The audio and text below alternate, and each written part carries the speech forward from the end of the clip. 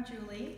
I'm going to show you today how to fit the Holter monitor that you're either about to receive in the mail or you've just received. So let's unpack our express post bag which is collected from the post office. In it you'll see this white piece of paper with instructions on it and a clear bag with all of the equipment. You'll also find that there's another express post bag in here for returns.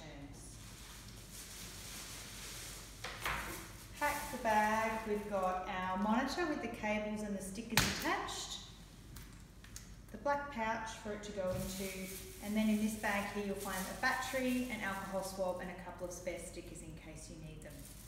I'm going to call over our model so we can put the monitor on a person right now. And we're going to clean the skin to pop this monitor on. We're going to clean the skin with the alcohol swab. We're not going to shave the patient unless they really need it. Up here there's not much hair growing, so we're going to leave that as it is. We're going to put one sticker here and 4 down the bottom here. I want you to read through all of these instructions before you apply your monitor, and you might want to watch this video once or twice as well. You can see on the second page there's a map, and we're going to follow this map as to where we put our stickers, which are on the end of here. So we just gently peel the sticker back before we apply it. You might want to get a family member to come and help you who's living with you to apply this monitor now. So we peel it off. We're going to put the brown one here and then peel off this section. The white one, if you're wearing a bra, you might want to thread this one up under your bra, then peel it off, stick it on. If the patient was quite hairy, we would need to shave him. But try and find spots where you don't need to do that to apply the monitor so that the skin doesn't get irritated. We've got the orange on this patient's left-hand side. And we have red on the outer left. I'm using the bony section of the lower rib cage area to apply the monitor, not too high up and not too low down in the soft part of the tummy area. The last one, just hold on to one section, peel it off without putting my fingers all over the sticker, stick it on.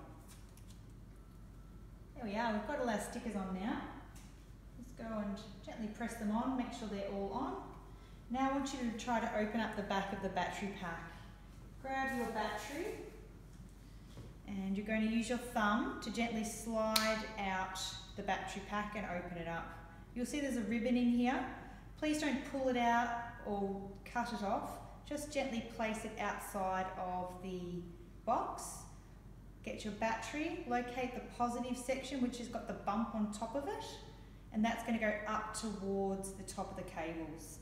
The negative flat section is going to go in the monitor first, press it in firmly, then gently fold the ribbon in, close the monitor. You might hear a little click sound when it's closed. Now in about 15 seconds we're going to hear 3 small beeps.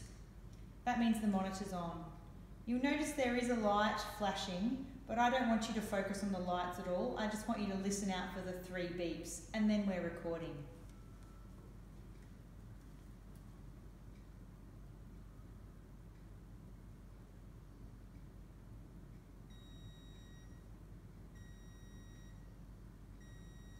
So we hear our 3 beeps now, and the monitor is working. In 5 minutes you may hear 1 more beep, but don't worry yourself if you do or don't hear that beep, it doesn't matter for you. We put our monitor into our black pouch here, and we're going to pop it on the patient. So just on the back here there's a little clip. We can put this on top of the patient's trouser top, and then we can gently tuck that cable in there. Now this is how the patient will wear the monitor for the next 24 hours or up to 3 days depending on how long your test is being referred for. Patient can't shower with it on, can't get it wet, but otherwise you can carry on with all your normal activities.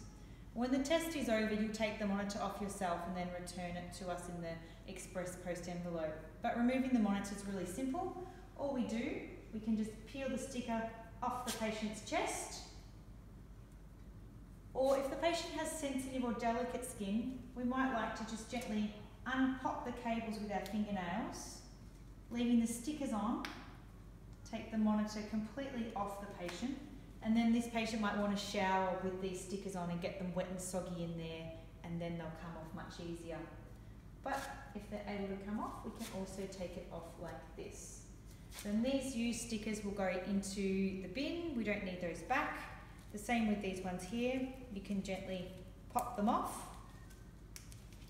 and then you'll return the monitor by popping all of this into the clear bag here. Do not remove the battery, that will stay in the whole time. And popping it in here. This express tracking may be removed on yours because I'm going to track it on its way back. Please post it back as soon as you can so that we can get your results back to your doctor. And if you've got any questions at any stage, please call me 0406 990 396. Good luck. Thanks.